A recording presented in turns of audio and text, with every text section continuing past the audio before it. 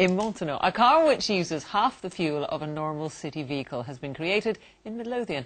The company behind it, Artemis Intelligent Power, which began at Edinburgh University, has adapted technology originally designed for wave power. Maura Edinburgh reports. It's the latest attempt to reduce global warming. This car boasts half the fuel consumption of your average city car and lower carbon emissions.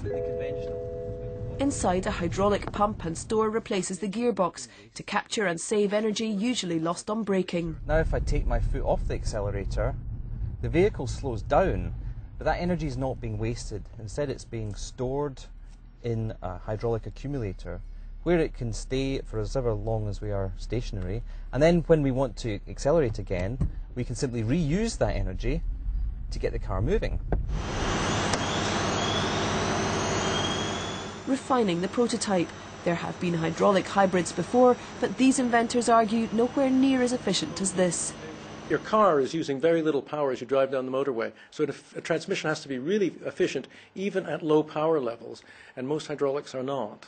Ours is really making the breakthrough that we can get that efficiency at very low powers. There are several kinds of hybrid cars already competing for attention. Manufacturers are working to meet legal carbon emission limits. Motoring groups and environmentalists are giving the Midlothian prototype a guarded welcome. It's great to see it in Scotland. We could see more businesses like this helping cut our carbon emissions in line with our climate change bill in the next few years. In the longer term, unfortunately, this may not be the ultimate technology. We're going to need to eliminate all carbon emissions from vehicles, and that probably means going to purely electric vehicles.